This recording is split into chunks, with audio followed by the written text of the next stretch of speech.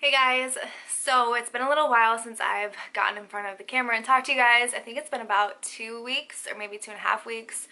I do have a lot of videos that were pre-recorded, but I never put up because shortly after I filmed, actually 2 days after I filmed, a day after I filmed, something very sad happened in my life. And it's been one of the hardest things I've had to go through in my life. So some of you may already know, some of you may not, but I did talk about it on my Instagram and also on the community page here on my page. Like I made a post or two about it.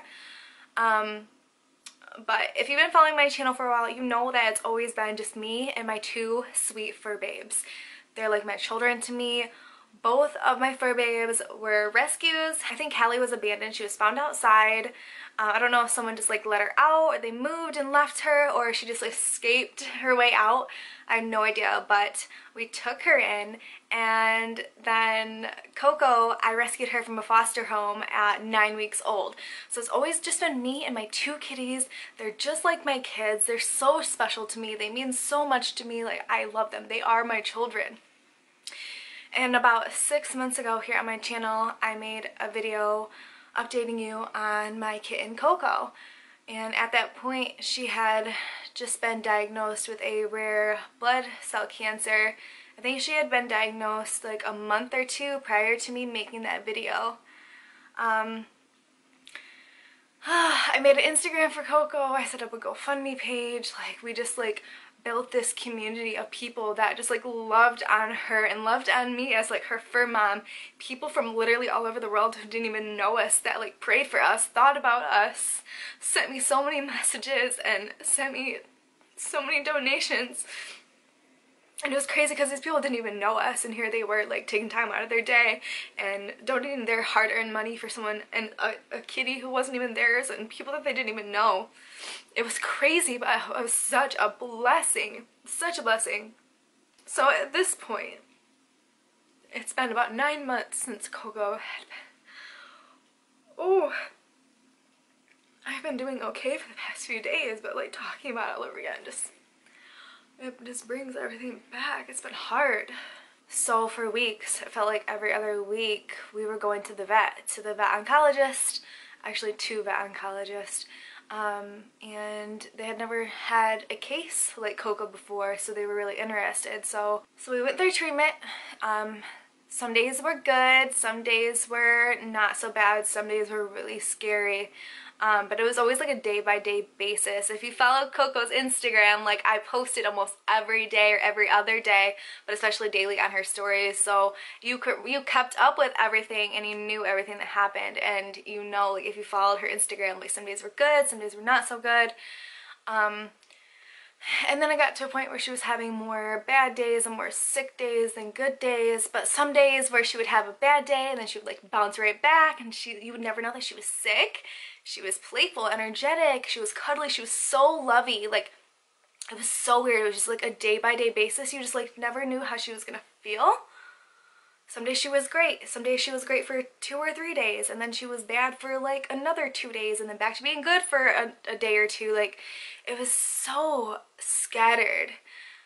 But my main focus and always my priority for her was to have a very good quality of life, and I really do believe that that's exactly what she had. So about a week and a half ago at this point today, as I'm filming this, I was at home. Thank God I'm home. Thank God I work from home. I'm so thankful for that. But I was at home and Coco was sleeping peacefully on the couch right next to me, like 2 feet away from me. That morning she had gotten up early, she had ate, she was fine, and she was sleeping peacefully. And she woke up, and that's where things got really scary and went downhill so quickly.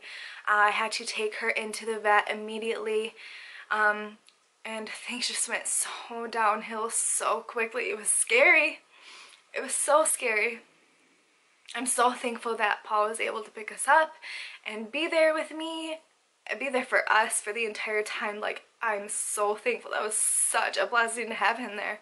So sadly, after 9 months of fighting so hard against cancer, Coco sadly passed away in my arms on January 28th.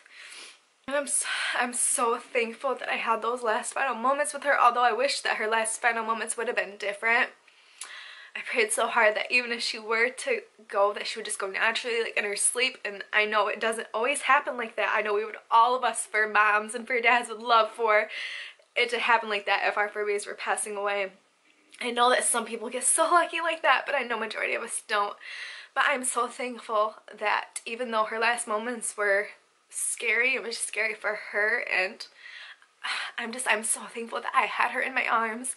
I talked to her, I comforted her, I told her everything that I loved about her and how I was so thankful for her, that she was such a blessing and such a huge joy to my life. And although I miss her like crazy, I miss her so deeply, I love her so much, and I so wish I would have had so many more years with her. She was only a year and a half. Only a year and a half, this poor kitten. But I am so thankful that I know that she is in heaven right now, like completely happy and fully restored, full of energy, playing with her favorite foods, playing with her favorite toys, and playing with all of her fur friends that are up there, including my childhood kitty Mara. So I find great comfort in knowing that she's up there happy and getting so much more love. But I miss her so much. She was a cat that followed me everywhere. She met me right at the door as soon as I came home. She would poke her little paw at the door. Like, she was so happy to see me. She slept right on my pillow every morning. I woke up, Coco was literally on my pillow next to my head. She would get underneath the covers, underneath the sheets with me, and cuddle right on my chest. She suckled on my shirt. She kneaded on me. She followed me to the bathroom, you guys. Like, she literally sat on my lap on the toilet. Like, she was attached to my hip. And I got out of the shower. She was waiting right there. If I took too long, she would push the bathroom door open and be like, "Mom, what are you doing? Like, give me attention." She was always on my lap. If she wasn't with me, she was with Callie. It was either like attached to me or attached to Callie. They cuddled so much. They cuddled all the time, licked each other, gave each other kisses. They cuddled. They were just the sweetest cats together, like the best of friends and the best of sisters. I've always said that. They were literally attached to the hip. So Coco is now peacefully laid to rest at my grandmother's house with my childhood kitty Mara. Their grave sites are right next to each other. She is wrapped in the blanket that she was wrapped in when she passed away in my arms. We cut that blanket into 2 pieces, so Coco is wrapped in one part of the blanket and Callie has the other part of the blanket to have forever.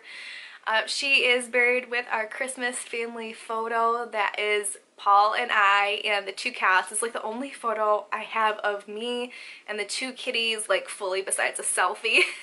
And it's my favorite picture of life. I will always cherish that picture. I have it printed off 3 different times in my house. Like, that picture is in 3 different areas of my house. I love it. So she's buried with our family picture and her favorite spring ding toy. Oh, she loves those things. A pink one, a pink spring ding toy. And she loves my hair ties. She loves to play fetch with them. So I also put in one of my pink jumbo hair ties that she loved so much. So she is laid to rest peacefully with some of her favorite things that I hope that she is loving and enjoying up in heaven. All last week there wasn't a single day that I didn't cry. I took off a few days of work. I just needed time to like grieve and process everything and grieve with Callie because Callie also lost her sister. And gosh, it was so sad, you guys. Like, still to this day, it's been a week and a half and Callie will still like meow excitedly to go into the door or run up to the door to the bedroom, and she'll just like look around for Coco. It's like, look high and low, like go in the closet, go over on my side of the bed, like she just like looks for her. Oh, it's heartbreaking. This whole thing has been so devastating and so heartbroken, but I honestly like have so much peace and comfort and like a little bit of like healing in my heart knowing that she's so happy. She's playing up there, she's watching over us, and she's okay. She's not getting sick anymore, she's not having pain anymore, and I know she's up there waiting for me one day. So if you've ever lost a fur baby, you know how this feels. It's heartbreaking. It's like a piece of you is gone, like you've lost a child, like they're part of the family. And it's been hard. It's been hard, but I'm doing okay, and I know every single day is a little bit more of healing. I have printed off so many pictures. I have so many pictures of my cats on my phone, you guys. But I printed off my favorite photos. I literally printed off like 80 photos. But I put like my top faves in photo albums around the house, and then I put together like an actual little photo album for her. It has all of her photos and her and Callie's photos together. and they're like all over my house. So maybe I'll put a few clips in here and you guys can see it, but man, I love her so much. I miss her so much. Thank you guys all for your patience with me, for taking this time to grieve and go through this in my life.